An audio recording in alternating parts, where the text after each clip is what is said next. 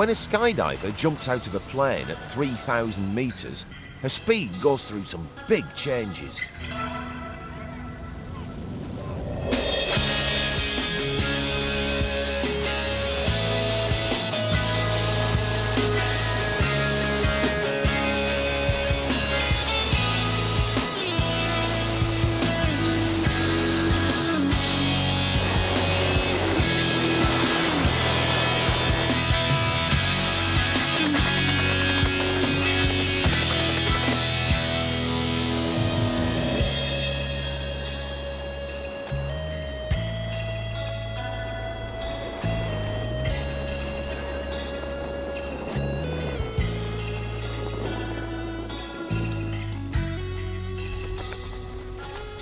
To explain how all these changes in speed occur, you need to think about the forces involved.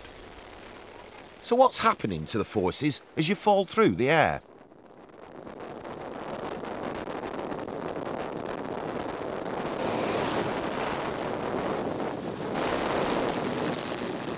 The force of gravity is always trying to pull us towards the Earth.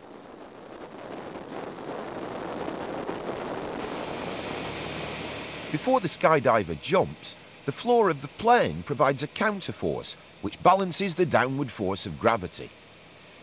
Right? Gravity immediately pulls her towards the ground and she starts to accelerate downwards. But air resistance is acting in the opposite direction. The faster she falls, the greater the air resistance. Eventually, the upward force of the air equals the downward force of gravity. When forces are balanced, the speed remains constant. That doesn't mean she's stopped falling, it means she's stopped accelerating. She's still doing a steady 55 metres per second, and hitting the ground at this speed isn't a good idea.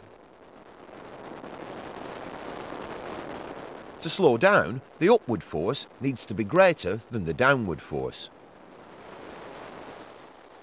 When the parachute opens, air resistance suddenly becomes much greater than gravity.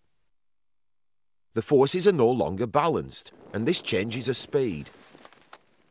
She slows down.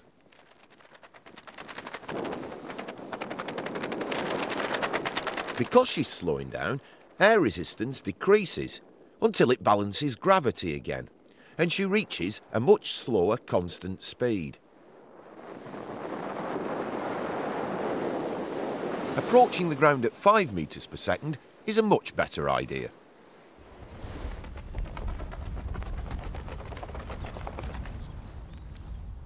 As she hits the ground, there's a thumping great counterforce from the Earth, which decelerates her very quickly.